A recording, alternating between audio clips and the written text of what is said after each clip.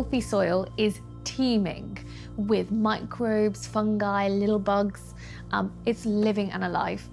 A large part of our immune system is located in the gut, and so there is a virtuous triangle between the soil microbiome, the food that is grown within it, and our microbiome.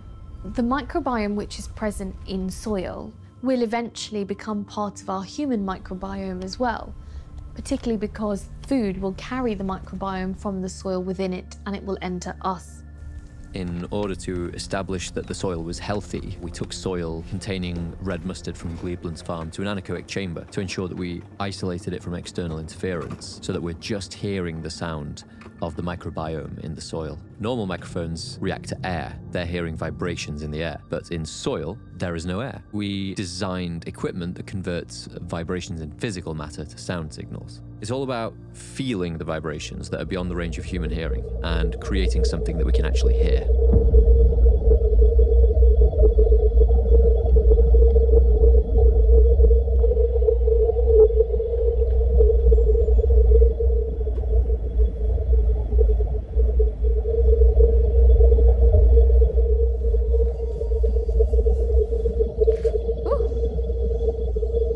It's so incredibly loud. It's so incredibly busy.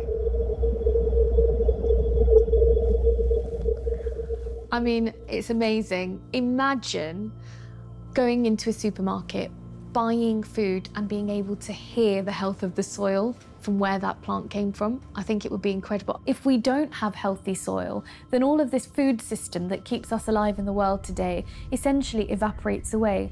A noisier soil is a healthier soil. A healthier soil is a healthy plant. A healthy plant results in a healthy human gut microbiome, and a healthy human gut microbiome makes a healthy person. Eat your noisy vegetables.